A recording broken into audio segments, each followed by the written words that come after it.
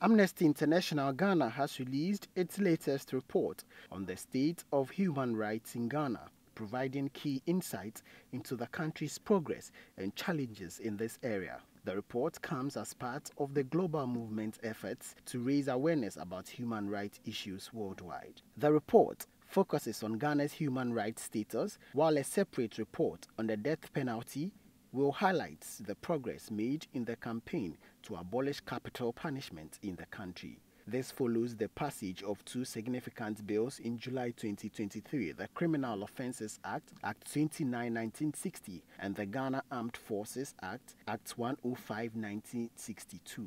According to the country's director of Amnesty International Ghana, Genevieve Patterson, the report provides a comprehensive overview of Ghana's human rights situation, highlighting areas of progress and concern. She reiterated her firm's commitment in continuing working with government officials, civil society organizations, and other stakeholders to promote and protect human rights in Ghana. Poor underprivileged backgrounds. So that means there's a sort of disparity, and it's underprivileged people that are being put on death row.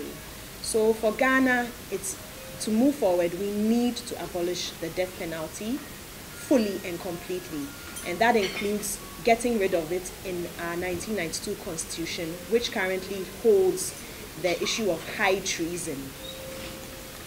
And then we also have LGBT people's rights. This is a bill that was passed in Parliament, and it is a draconian bill that criminalizes persons for, I guess, loving who they choose to love, so far as it's consensual and they are of age. So this law is very regressive for Ghana.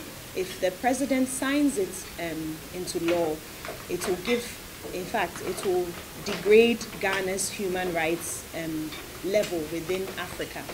Looking at the fact that we are the trendsetters for Africa, Ghana, already our democracy is something that other African states look up to. We need to ensure that this bill is not signed into law. So we are appealing to the president as well to ensure that the LGBTI bill is not signed into law. At the event, government officials including the Deputy Attorney General and Member of Parliament for Madina, Javier Susu, as well as representatives from various institutions and Queen Mothers gathered to affirm their support from Amnesty International's work in Ghana.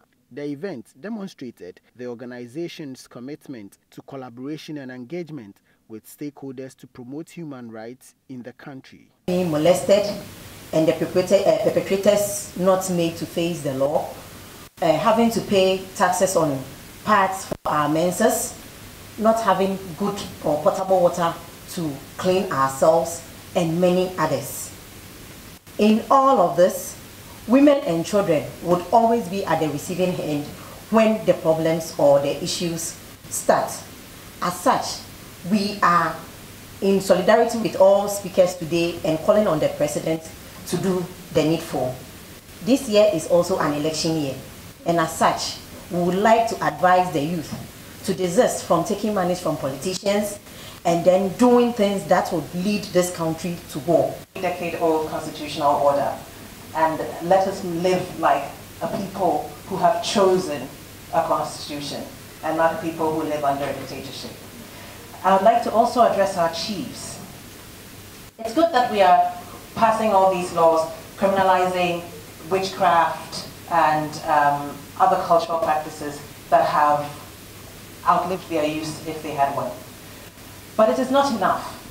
They will stay on paper and they will do nothing to help us until our people and our leaders make it a social IQ. We urge the president not to sign the bill because it takes us back. It's a primitive law. It takes us back. And I don't know what tyrant academics like Professor Tichuamino would say or would answer in a question in class. I mean, what does this bill say, or what are its implications for academic freedom? You can have situations where lecturers will be arrested based on the articulation of what LGBTQI means in class. And so for this reason and this reason alone, we commend Amnesty International Ghana for this very bold stand. The reports released earlier today at the launch is expected to shed light on key human rights issues in Ghana and inform efforts to address them. Amnesty International Ghana remains actively engaged in the global movement to raise awareness about human rights issues and promote justice and equality for all.